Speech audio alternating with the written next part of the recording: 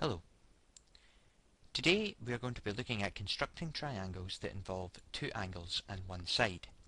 For this task you will require a ruler and a protractor. The triangle we wish to make an accurate drawing of is in the top right hand corner of the page.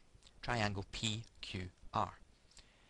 Angle RPQ is 40 degrees and angle RQP is 65 degrees. Line PQ is 5 centimeters long, and this is all the information we have been given.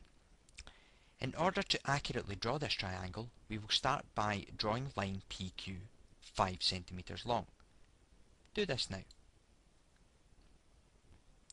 Once you have drawn and labelled your line PQ, it will be necessary to measure the two angles that we need. We will start by placing our protractor at point P on the line. Because the angle from P is 40 degrees, it is going in an anti-clockwise direction. That means we will be using the inside numbers of the protractor. Mark round at the 40 degree mark and just mark this with a point. Okay. Take your protractor, move it to Q. If you like, now might be a good time to draw a line going from P to the angle that you have just measured, like so. The angle from Q is 65 degrees. This is going in a clockwise direction, therefore we will use the outside numbers of the protractor. Mark where 65 degrees is and move your protractor away. As you did with the previous line,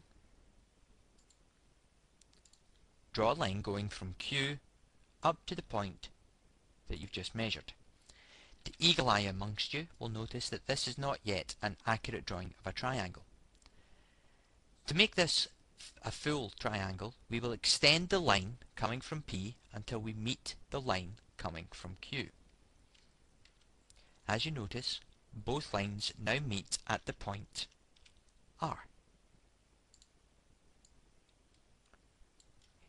We now have triangle PQR, however, we're still missing some vital information.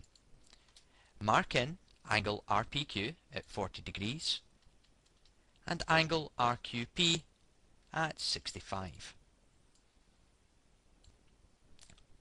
Also mark in the size of your line PQ at 5 centimeters. Following these steps, you will be able to accurately draw any triangle that has two angles and one side. Thank you.